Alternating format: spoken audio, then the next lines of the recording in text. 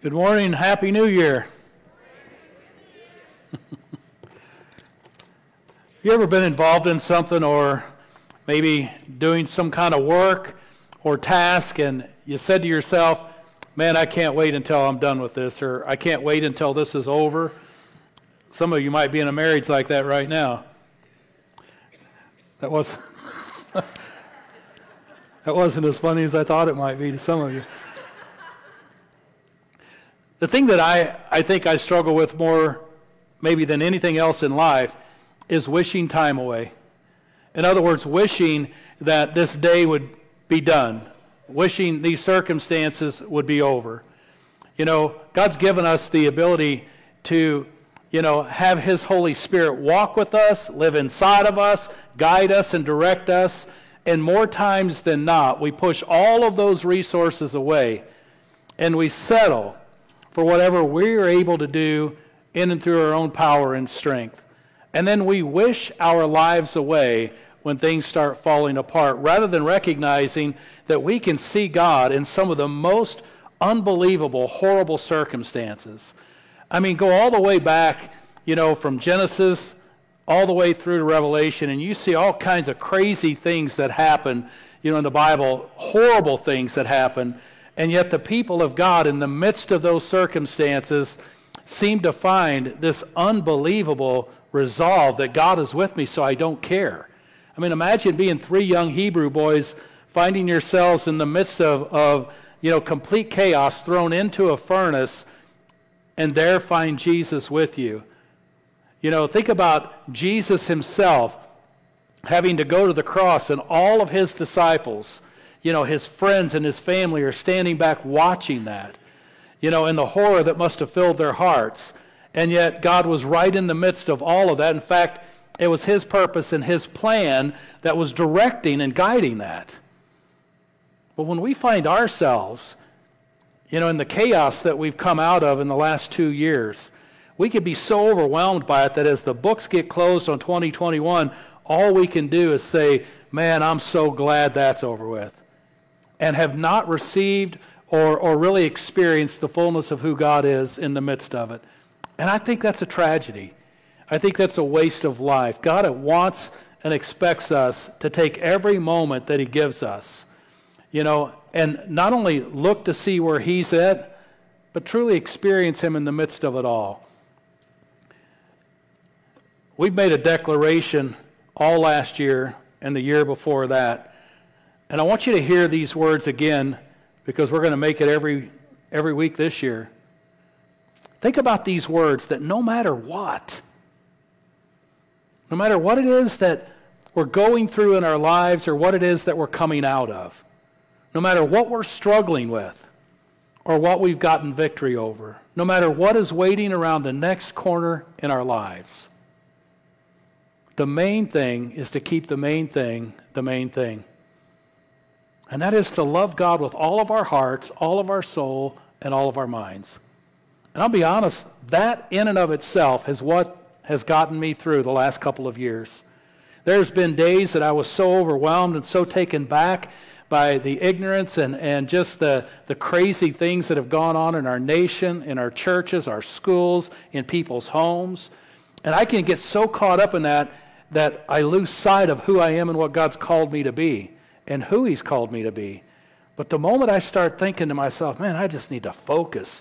God, I know you're in this. I can't see the evidence, right this moment, but I know you're here. I know you're with us, and I know you care for us.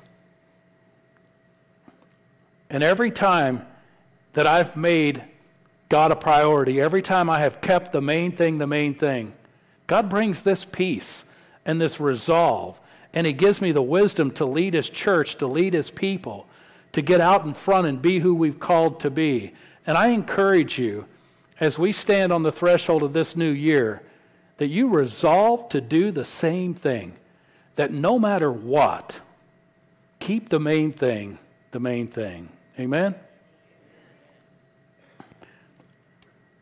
This is my 21st New Year's service that I've gotten to preach in this church. And it's interesting because I don't remember too many of them. There's surely some. I never probably connected it as well as I did this morning. But I thought about it this morning as I was looking at the calendar, kind of getting prepared to be here, and I thought, wait a minute, today is the 8th day after Christmas. Anybody know what that represents, at least in the Bible? 8 days after Jesus was born, he was taken into the temple. And I want to read this to you. The Holy Spirit of God, first I want to tell you, the Holy Spirit of God had promised this old man that he would not die until he had seen the Lord's Messiah. So this old man's been hanging out at the church like all of his life, just kind of waiting and waiting. And I'm certain that every child that came in his mind, he's thinking, I wonder if this is it. I wonder if this is the child. I wonder if this is the Messiah. Only to maybe be disappointed time and time again. And as he got older and older and older, he must have been thinking, man, the clock's ticking, Lord. I don't know how much time I got left. But 8 days after Jesus was born, God kept his promise to this man. I want you to hear it. It's in Luke chapter 2, beginning with verse 28. The Bible says Simeon, he's the old man. Simeon was there. He took the child in his arms and he praised God, saying, Sovereign Lord, now let your servant die in peace, as you have promised. Verse 30 says, I have seen your salvation, which you have prepared for all people. He is the light to reveal God to the nations, and he is the glory of your people, Israel. As we prepare for this new year, as we begin our journey together, I want to tell you, I pray that all of you will experience Jesus in the very same way that Simeon did. With a full understanding, a full belief that he is the promised Messiah, that he is the light of divine revelation for all people. Because if you truly know him, you too will be filled with praises and a complete peace to live out your life on this earth. And when the time comes and you're ready to leave this planet and go to heaven, you're going to have so much confidence and you're going to be ready. But I also want to say that part of my prayer is if you haven't seen God's salvation with your own eyes like Simeon did. I love that passage of Scripture. Simeon says, I have seen your salvation. If you haven't seen God's salvation with your own eyes like Simeon did, I pray that this year you will. Amen? I hope I'm here when I get to do this very same service 8 days after Christmas. All right, most of you know we've already stepped through the doorway of 2022. And I wonder, has it crossed your mind what it's going to be like? I mean, do you kind of wonder what 2022 is going to be like? I mean, you look back at the last couple of years and there's not a lot of bragging rights there.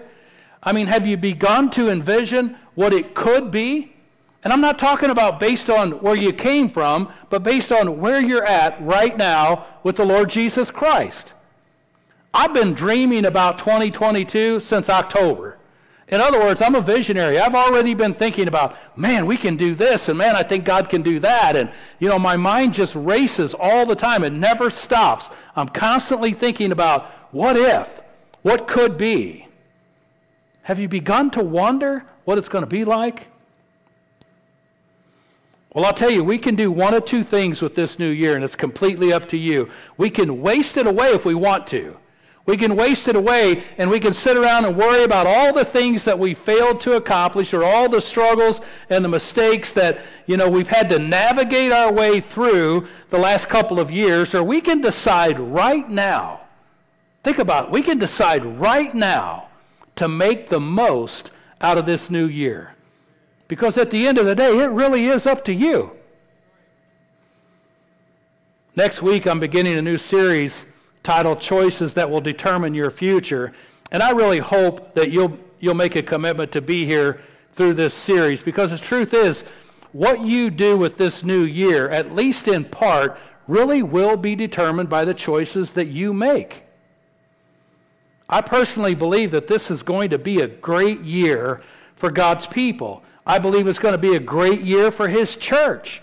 I believe that God is going to open up the floodgates and pour out an amazing blessing on us all. Now let me tell you what that means. That means that in spite of what you understand, in spite of your circumstances, in spite of what you believe, in spite of what you may think, no matter what, 2022 could very well be the very greatest year of your life. Some of you may be thinking, what's the big deal? It's just another day on the calendar, right? In fact, the beginning of a new year could be described as just an imaginary line in the imaginary sands of time with no real manifestation of newness at all. I mean, there's no real New Year look. There's no New Year smell. I mean, there's nothing that really sets it apart from the last day of last year except, maybe the number on the calendar. But that's not to say that the beginning of a new year is insignificant at all. In fact, in Genesis 8:13, listen to this. The Bible says, by the first day of the first month of Noah's 601st year, the water had dried up from the earth. Noah then removed the covering from the ark and saw that the surface of the ground was dry. Now, did you get that? It was the first day of the first month of the year. In other words, it was a New Year's Day that the human race got another shot. It was on New Year's Day that mankind got a new beginning. Now, I'd say that was pretty significant, wouldn't you? Well, listen, when the first Passover occurred in Egypt, when it was established as this perpetual ordinance in Israel, notice what God said. This will kind of blow your mind because it's kind of like He's cheating. He gets to do whatever He wants because He's God. But listen to this. In Exodus chapter 12, verse 2, from now on, starting today, from now on, this month will be the first month of the year for you. Now, I don't know what time of the year it was on their calendar or what we would recognize on our calendar. Just imagine it's in the middle of July, and God says, okay, there's been enough crazy going on. We're going to push the reset button today. We're not going to wait until January. We're going to start right now. So it's July 3rd or July 4th or whenever, and it's going to now be January 1st. We're just going to start over because I'm God and I can do whatever I want to do. And that's exactly what happens. Listen, they would leave Egypt. They would be freed from their bondage, get a brand new start in life on a New Year's Day. It was a new opportunity. It was a new beginning. And that was significant. You see, what makes a new year significant isn't the date on the calendar. It's the significance of the new beginning that we associate with it.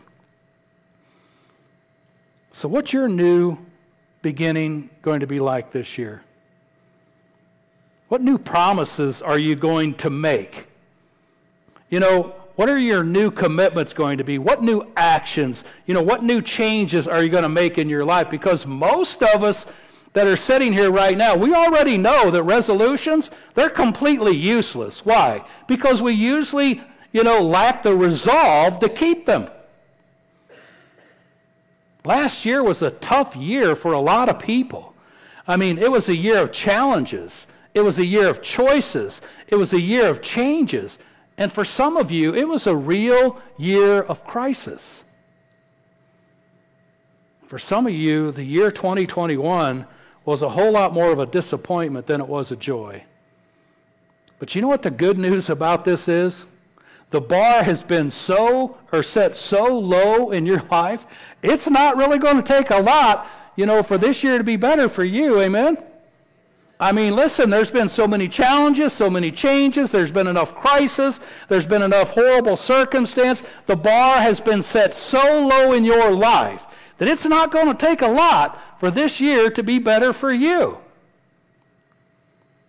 We all understand that God brings life to us in small pieces. We know it in hours and months and days.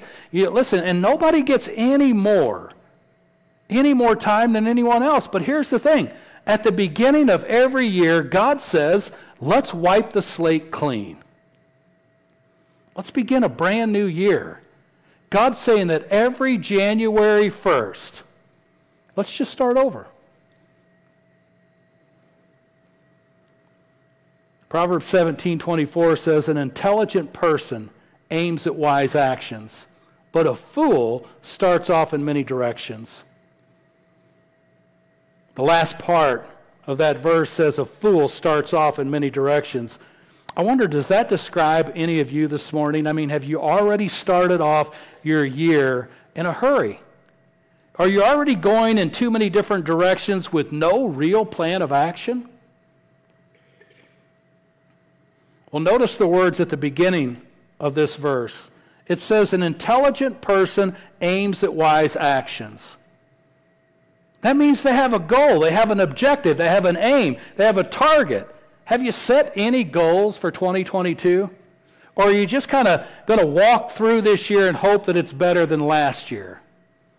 If you really want this year to be the best year of your life, if you really want to see God open the floodgates of heaven and pour out his blessing on us all, then you've got to prepare for that. This morning, I want to share with you some things that I believe will help us get the most out of 2022. And since some of you might have been up late last night or over the weekend, I'm going to use letters to kind of help you remember. So the first letter is the letter A, and it stands for accept. To get the most out of this year, you're going to have to accept responsibility for your own life.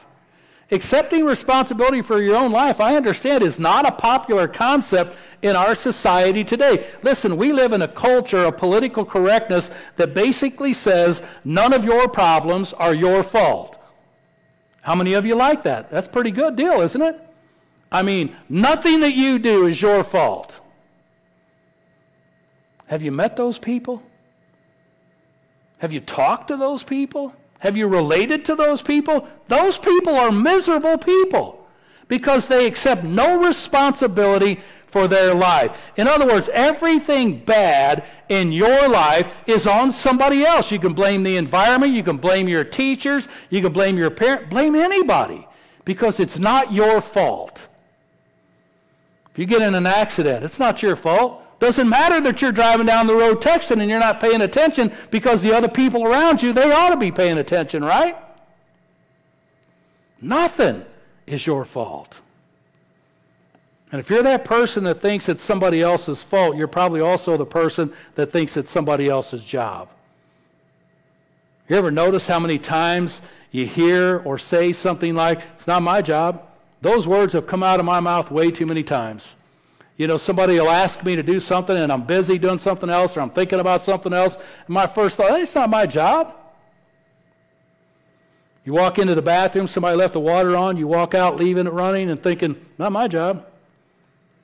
You see paper on the floor at work or paper on the floor at church and you walk by and think, wow, look at that. Somebody just left that there. And you just keep on going. It's not my job. They pay janitors around here, don't they? I mean, somebody ought to be doing that. Somebody ought to be picking that mess up. Listen, we're never going to be a success in this life. You know, we're never going to make our lives count for anything if the attitude is that it's always somebody else's fault or it's always somebody else's job. We've got to accept responsibility for our own lives. Paul tells us in Galatians 6:5 that each person must be responsible for himself. And the truth of that scripture is, I'm responsible for my own life, whether I like it or not. All of us, no matter what, all of us are going to face two kinds of circumstances this year, I promise you. First, there are going to be those circumstances that we have absolutely no control over. None of us here this morning have any way of knowing, you know, all of what we're going to face this coming year. There are going to be certain things that are going to happen regardless of what you do, regardless of how well you plan. Things are just going to happen. Second, there are circumstances that we're going to face as a result of our own choices or our own actions or our lack of actions. But here's the thing. We may not be in control of all the circumstances that we face this year, but we do have control over how we act. We have control over how we respond to them. There's basically three kinds of people in life. There are the accusers, the excusers, and the choosers. And the accusers are the ones who always blame somebody else for their problems. They're the ones that are always, talking about this is somebody else's job. Then there are the excusers. Excusers are the people that always have an excuse for never having to make a decision, never having to do something. There's always a reason why they can't make the most or get the most out of this life. I discovered a long time ago that whenever I want to procrastinate about something, any excuse at all will do. In fact, the Bible says a lazy man is full of excuses. But then there's the choosers. They say that I choose to accept responsibility for my own life. They say I choose to understand that it's my job. I accept responsibility for my goals. I accept responsibility for my happiness. I'm not dependent upon somebody else. I choose the direction of my life. I'm not dependent upon the crowd. Listen, if you want to get the most out of this year, then you need to be a chooser. And you need to accept responsibility for your own life. The next letter is the letter B, and it's very simply believe. If you really want to get the most out of this year, and if you want to be the best year ever in your life, you have got to believe that you can change. And that doesn't just mean change some habits. That means you may need to change your mind about some things. You may need to change your attitude about some things. You may need to change the direction that you're going in. And you may have already decided in your heart that this is who you are, like it or not, and there's nothing that you can do about it. I'm always going to be this way. Well, you got to believe that you can change. You got to stop saying I can't and start saying I will. The person that believes they can change with the help of God will be changed. I'm sure that many of you have heard this verse, but I want to share it with you today. Then I want to ask you a question. Philippians 4:13 says that I can do all things through Christ who strengthens me. How many of you ever heard that? I thought so, because I've quoted it 100 times. My problem is 30 plus years of ministry, I've found very, very, very few people who actually believe this. Now, they'll say it, they'll encourage somebody else with it. They'll say, listen, you can do all things, especially that person that you're trying to encourage to get past maybe some of their habits or some of their hang-ups, the people that are struggling with their hurts. You say to them, listen, I'm telling you, you can do this. No, I can't. Yes, you can. No, I can't. Yes, you can. Listen, the Bible says I can do all things through Christ who gives me strength. You'll share that with somebody. You'll encourage, somebody, but you don't believe it yourself. You know how I know? Because I have so many people tell me, Pastor, I can't. I just heard you tell this person that you can do all things through Christ who strengthens you. I had someone that I was talking to this past week, and we were talking about that passage of Scripture that says, I know the plans that you have for me, plans to prosper me and not harm me, plans to give me hope in the future. And I've heard so many of you quote that, especially in times that people are in crisis or people are really struggling, people that are looking at their life and saying, I don't think it's going to get any better. No, Pastor, I know the Bible says that God has plans for us, and his plan's not to harm us, it's to prosper us and to give us hope in the future. You say that and you encourage others with it, but you don't believe it. Because the moment you find yourself in a crisis, you resolve yourself to those circumstances and say, it's not going to get any better than this. I've got to accept life as it is. That's the biggest lie. At some point, I pray this year that you open up the Word of God and you let it become alive to you. You open up the Word of God and you say, listen, God said it, I'm going to believe it. And I'm going to start living this way. I can do all things through Christ who strengthens me. Do you really believe that? Do you really believe that God can do all things through Christ? Or is that just for somebody else? Because if you really believe that, that means there's nothing, listen to me, there's nothing you're going to face in the next 363 days. No problem, no situation, no circumstance, no stress that you can't handle. Listen, there's nothing that's coming your way that you can't manage. There's nothing that you're not going to be competent enough to deal with, because Christ who is in you will strengthen you. If you believe that. If you don't believe it, you'll start off with that hope, you'll start off with that thought, and then when you find yourself in the middle of it, maybe getting bound up, being prepared to be thrown into that fire, then you start recanting. Then you start thinking, well, you know what? He's allowed me to get bound up here. They're leading me towards this furnace, and I don't see anything stopping this. And sometimes you won't, folks, until you're right in the middle of it.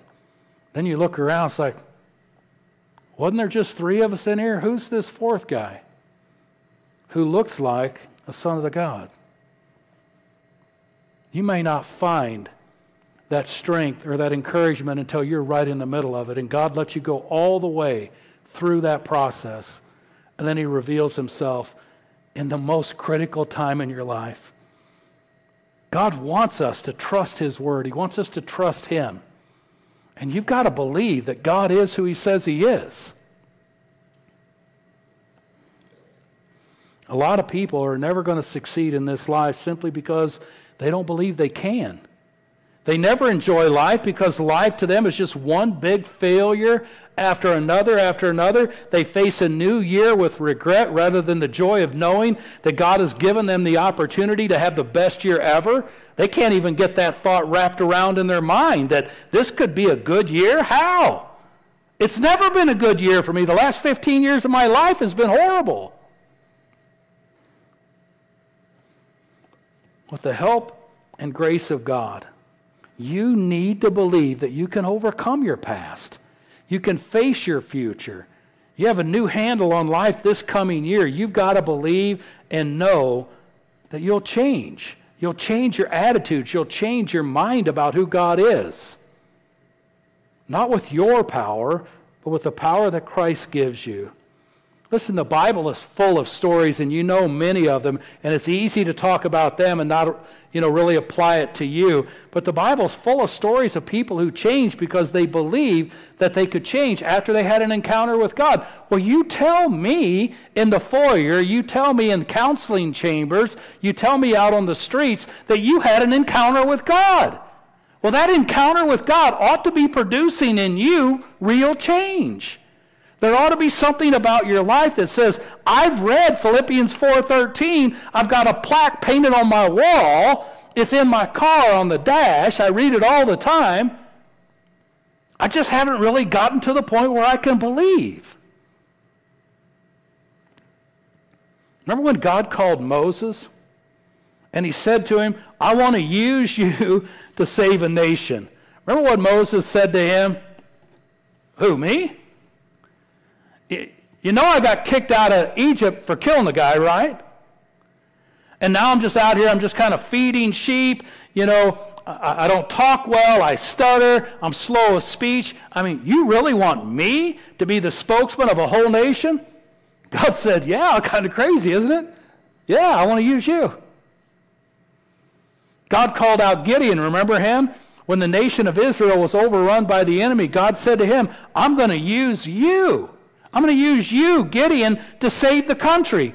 Gideon said, me, I'm the youngest kid in the poorest family in the smallest tribe of the nation. God said, yeah, I know, but I'm going to use you. And your life, it's never going to be the same. You understand God wants to use you this morning as well? And you can stand up right now and you can say, yeah, God, but do you really know who I am? Do you know the mess I'm coming out of? You know the mess I'm in? You know what kind of things that I'm running from, what my past has held me hostage to? God says, yeah, I know all that. But I want to use you. And I want to change the world through you. All you have to do is believe that it's me speaking to you. All you have to believe is that I really do have a future for you. that I have plans to prosper you and not harm you. All you have to believe is that I really can do all things through you, through Christ who strengthens you. All you got to do is believe.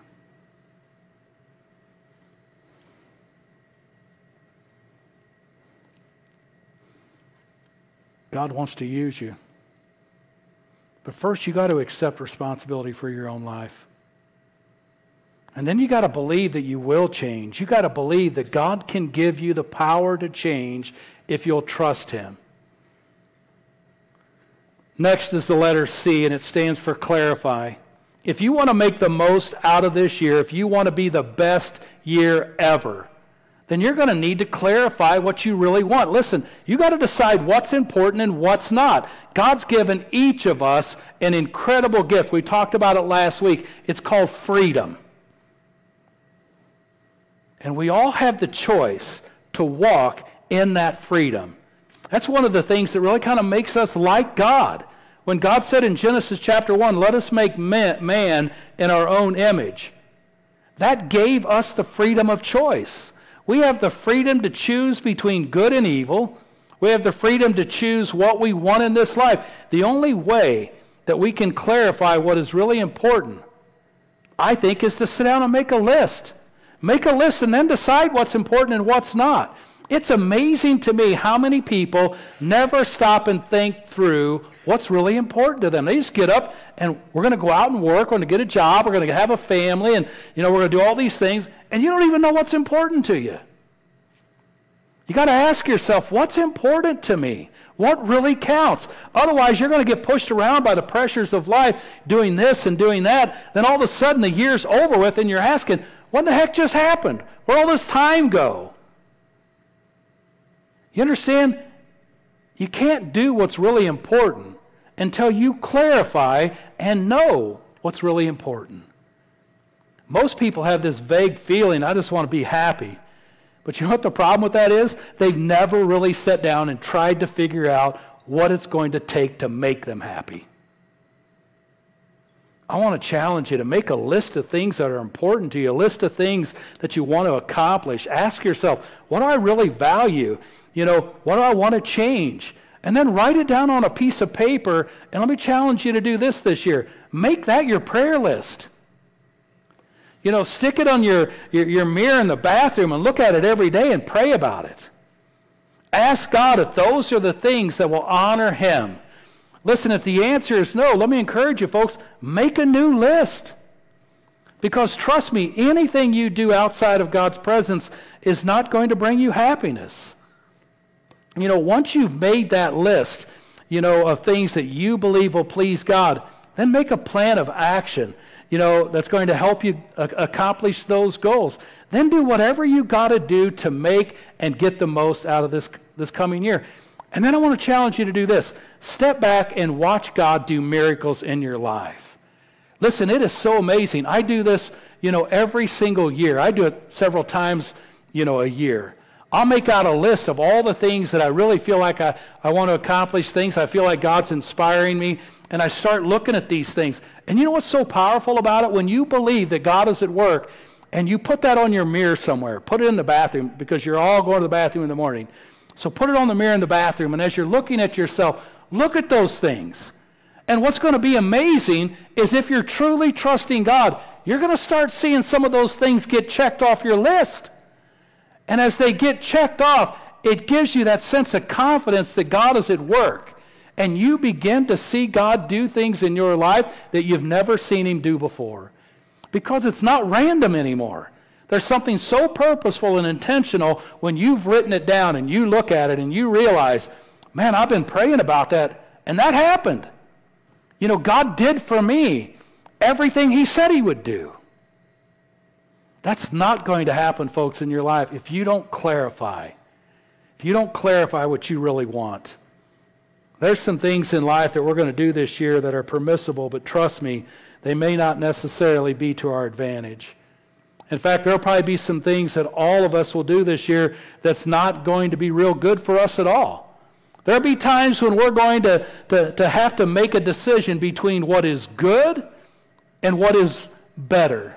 between what's better and what's best. There's a lot of things that we can do, but not all of them are going to be beneficial. And you already know that we obviously don't have time for everything in our lives, so we need to clarify the 2 or 3 things that we've got to get done this year and then focus on them. You know, what are those things that are really important to you? What are those things that you know have to get done this year? If you don't really know, let me give you at least 2 or 3 things to consider. You know, I think, you know, what ought to be on the top of your list is your relationship with God. It ought to be number 1. I mean, so think about that. What you might be able to do this year to strengthen and improve your relationship with God. If that's on your list and it's number 1 and you're looking at that every day, you walk in the bathroom, you're fixing that mess that you woke up to, you know, and you're starting to think about your day, look at that. It ought to be at the top of your list. I want to strengthen my relationship with God. And then ask yourself, what have I been doing to strengthen my relationship with God? Think about what you might be able to do to improve, what you can do to be more, you know, intimate with Him. You need to make your relationship with God your top priority. Your relationship with your family should be number 2. You know, so what can you do to build a stronger and better relationship with your family? If that's on your mirror, you're looking at it every day, and you think, I haven't done anything with my family. It's been 3 weeks into the year, and I haven't even seen my children. I haven't talked to my wife. Then you know that I need to put some effort into this. I need to work. Number 3, you know, ought to be your relationship with your church family. You know, so what can you do to improve the quality of your church? And when you look around here, you walking by the garbage in the foyer, thinking that's somebody else's job, or are you the one that walked out of the bathroom? Because I walked in after you, and the water was still running. And my first thought was, well, that guy must have not thought that was his job, so it's mine. What can you do to make your church better? You know, what can you do to help accomplish the vision that God's called us to? How committed can you become, you know, in your attendance and your support? Let me tell you a real fact about these 3 things. These are the 3 things that I have heard people on their deathbed wish to God that they had given, you know, greater priority to. Truth is, folks, I've never heard anybody in all of my years of ministry ever say to me on their deathbed, man, I wished I'd have spent a little bit more time at the office. Man, I wished I could have worked just a few more years. I wished I could have spent more time building my career or fishing or golfing or playing games. Never heard anything like that. You need to clarify what's important. Take a hard look at your life this morning. And then finally, and this may be the most important of all, and that is the letter D, and it stands for don't wait. If you want to make the most out of this year, if you want this to be the best year ever, then don't wait to get started. Do it right now. You know, get started this morning. These 3 words, you know, do it now, it could absolutely change your life. If you wait, you know, for the right situation or the right kind of circumstances, I'm promising you right now, you are going to absolutely miss out on life altogether. There's never going to be an ideal set of circumstances to get started with almost anything. To make the most out of 2022 and accomplish the things that you want to accomplish, you got to get started, and you got to do it now. So start this morning. You know, don't wait to begin. Ecclesiastes 11:4 says, if you wait for perfect conditions, you'll never get anything done. Man, I was a master at this. Every time I decide I'm going to lose some weight, you know what I always say? Man, tomorrow morning I'm going to hit it. But tonight I'm going to eat everything in the house. You ever know? I mean, we all do that, right? That's exactly what we do. We'll do this tomorrow. We're going to get started tomorrow. No, listen, if you're going to do it, you need to get started today. You need to get started today, and I'm going to tell you why. We don't always, you know, we don't always have the same kind of courage, the same kind of confidence, you know, once we walk out those doors as we do right now. I mean, don't we always say things like when things settle down or when things get better, I'll do this or I'll do that? The problem is we all know that things never settle down. Things don't always get better because that's life. If you're using that as an excuse and you're saying to God, when things settle down or get better, Man, God, I'm going to start having a quiet time with you, Lord. I'm going to have a prayer time with you. Listen, don't lie to yourself. You're never going to do that. You need to learn to read your Bible and have that prayer time when things are unsettled, when things aren't so good. I've heard people say when things settle down, I'm going to spend more time with my kids. Listen, if you wait that long, you know what's going to happen? They're going to be grown and gone. Trust me, as a father, I know, and sadly, I know that from experience. There's a lot of people that have missed out on life waiting for the ideal set of circumstances or waiting for things to get better. And you know what? While they were waiting, it's a funny thing, time just kept right on going. Time didn't say, oh, wait, Pastor Randy's got some things to do. We need to just stop for a little bit and let him catch up with us. Time just keeps on going. We got to learn to enjoy life under circumstances that are less than perfect. Whatever you're going to do, whatever it is that you want to do, get started. Because things may never settle down. Things may never get any better. But if you get started now, in spite of your circumstances, you can still have the best year ever. Amen? Some of you are saying to yourself right now, man, I'm going to do this. I mean, Pastor Randy's encouraged me. He's had some passion. I'm going to make the most out of this year, man. I'm going to set some goals. I'm going to do everything I can through the power of Christ to accomplish them. You're feeling really good right now, but let me tell you something. Right now, you're being motivated. You're being challenged to make the most out of this year. But when you walk out that door, truth is, and you know it, there may not be anybody out there to motivate you. There may not be a single person to encourage you to be any more than you are right now. In fact, you may find yourself surrounded by people that call you a fool. You're going to trust God? Seriously? Okay, well, let me know how that works out. I'll be here when that doesn't work. So you got to determine right now. There ain't nobody out there that's going to encourage you or build you up or be there, you know, when things get rough to kind of remind you of all the things God wants to do. So you got to determine right now that it doesn't matter what happens or what comes your way, that this is going to be the best year you've ever had.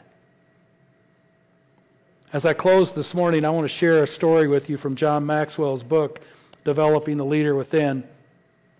He says, a Middle Eastern mystic said, I was a revolutionary when I was young, and all my prayers to God was simply, Lord, give me the energy to change the world.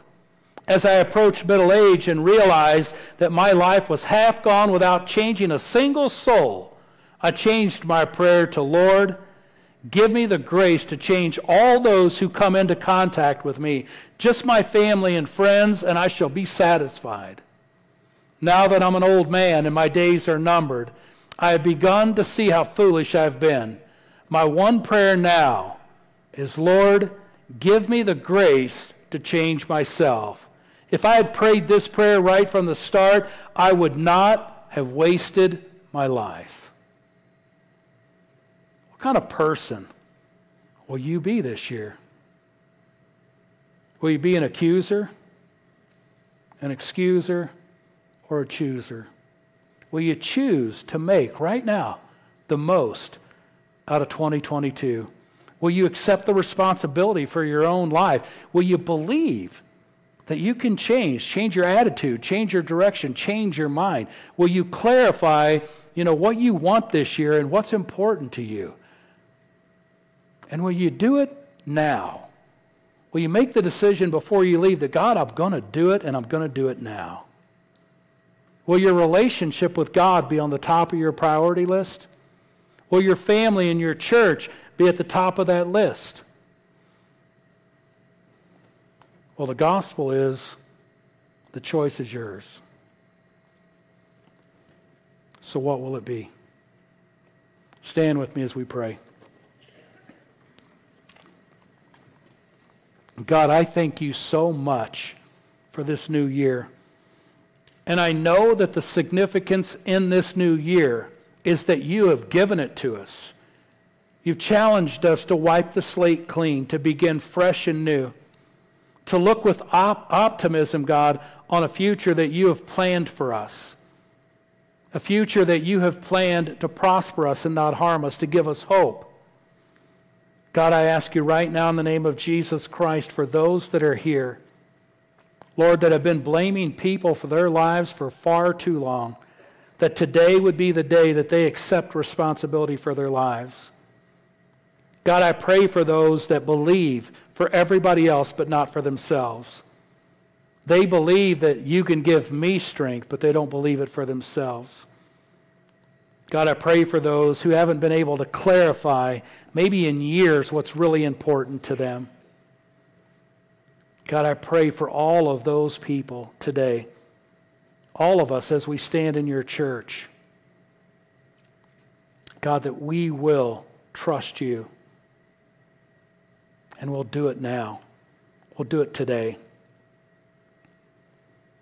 God, I pray that we would come together as a body of believers and encouraging one another.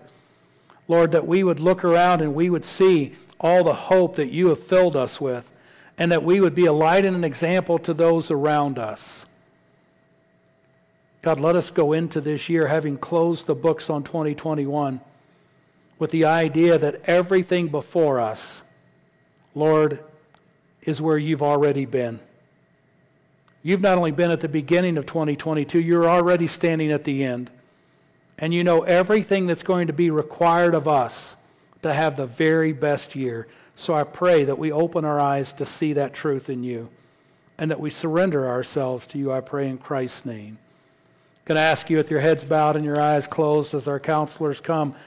Maybe there are some of you that really want to be bold and courageous this morning, and you just want to step out and come down and pray with one of these counselors and just say to God, Lord, I trust you and I want this to be the best year of my life. Do in me, God, whatever needs to be done. Help me to make whatever choices that I need to make to find myself surrendered to you completely. If you've never asked Jesus Christ to be the Lord of your life, you've never seen, as Simeon did, your salvation, I want to encourage you to step out and come forward and let one of these counselors pray with you, help you understand what it means to be born again, to be a believer in the Lord Jesus Christ. As God gives you this opportunity on this first Sunday of 2022, would you come?